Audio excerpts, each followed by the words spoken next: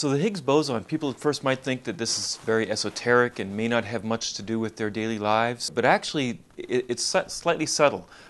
This really is an important thing for everyone. One of the people who's in the audience today, Peter Higgs, together with several others, came up with a theory to describe why there should be an interaction based upon the mass of a particle. And that interaction relies on a symmetry of nature being broken. And part of that symmetry being broken manifests itself in the existence of a new particle, the Higgs boson. The Higgs boson is named after Peter Higgs, obviously. And so what we find here is that in the same way that at first people think, well, relativity doesn't affect my everyday life. When Einstein came up with relativity in 1905, people thought this was crazy, you can't go faster than speed light, what does that mean? But then we find out that actually my cell phone uses special and general relativity both in order to tell me where I am. When I pull up Google Maps and I ask where I'm located, I'm using a relativistic correction due to the Earth's mass, which bends time and space. In the same way, we're going to be finding new technologies which depend upon our understanding of gravity and mass. So unlike other particles that we have discovered over the years, the Higgs particle is fundamental in the sense that it gives everything a mass without destroying the ability of the theories that we've come up with that have been very precise in predicting many, many attributes of nature.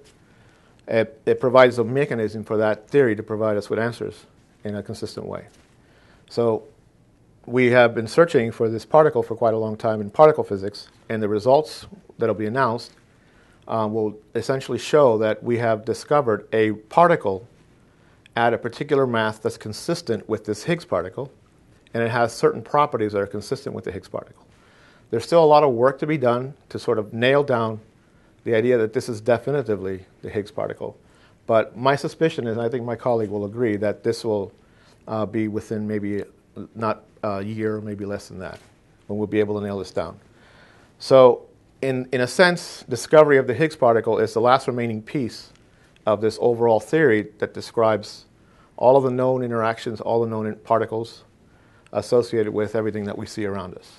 It comes in a really good time for me because I definitely want to be involved in projects like this that are very influenced by this result. My fellow classmates are very excited for this. That's all we've been speaking about today. It's been maybe 60% of the Facebook statuses that have been posted within the physics group.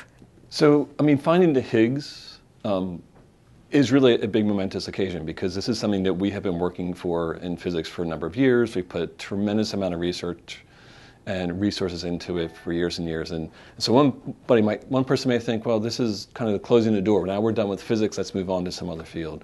But actually it is really an exciting time in physics because now we have one piece of the mystery solved, but that piece is going to actually drive more questions than it actually answers often.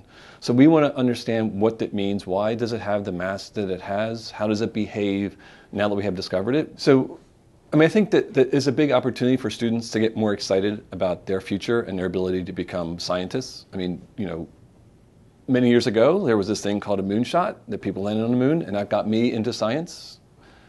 Maybe this is going to spark a lot of other students thinking about becoming scientists, physicists, and the like, engineers, mathematicians. Because there's a lot of opportunities out there. And you know, this might be the thing that kind of pushes them over the edge and encourages them to become scientists.